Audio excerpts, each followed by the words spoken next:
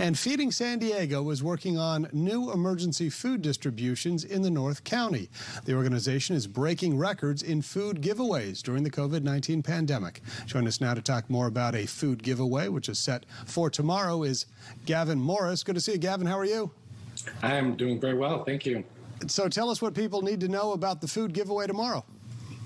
Sure. Well, the distribution tomorrow will be held at Palomar College at 9 a.m. In San Marcos, and we're teaming up with the San Diego and Imperial Counties Labor Council to provide meals to 600 households. So this is a drive-through distribution. It's first come, first serve. We adhere to all those social distancing practices.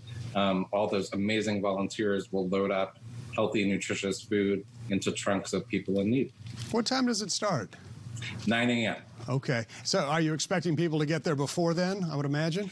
Yes. There will be a number of people lining up to make sure that they can get the food that they need. So we can accommodate up to 600 vehicles at that distribution tomorrow morning.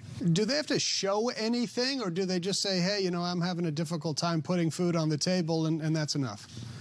No questions asked. There's no eligibility requirement. So we really want to provide a meaningful, high-dignity experience. So anyone in need that's facing the challenging economic climate right now can go in and get food that they need for their families. Do you have a sense of how many meals you've provided since the pandemic began? It's been pretty astronomical. So if you look at kind of mid-March to the end of June, Feeding San Diego has provided more than 7.9 million meals to the local community, which has all primarily been funded through private support. So the majority of our operating budget is all through private philanthropy. That's fantastic. When you say private support, you mean like organizations and individuals? Correct. Yes. How can an individual donate if they want to? Should they just go on your website and you provide it that way? Yeah, the easiest way to do that is to visit our website at feedingsandiego.org. Click on the Give Today button, and every dollar that's donated can help provide up to 4 meals. And we're able to do that because we have some incredible partnerships with food donors and our community partners that really allows us to be incredibly efficient and maximize the return on every donor's dollar.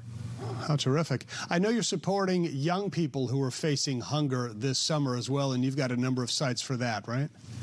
We do, yes. In mid-March, after the COVID-19 hit, we launched 11 youth meal sites to provide free breakfasts and lunches for children and youth at 18 and under.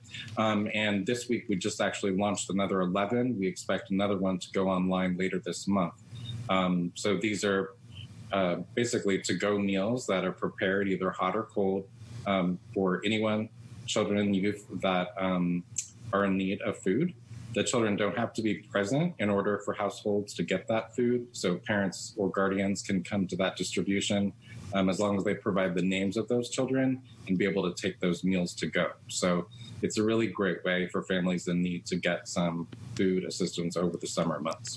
If somebody either wants to donate or maybe they're interested in getting some food, is the best way to maybe just go to the website, and then I'm sure you've got all the information about when and where to go for different meals?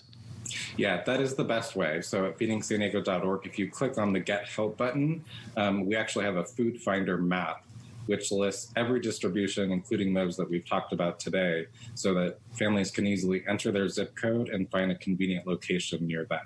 So we actually have hundreds of distribution sites throughout the county, the majority of them that that have no eligibility restrictions. So it's really easy, no paperwork, no hassle, and accessible for people who need it most. Well, you're doing a great job, Gavon Morris with Feeding San Diego. Good luck tomorrow and beyond. Thank you. Have a great weekend. We'll talk to you soon. Thanks. Thank you.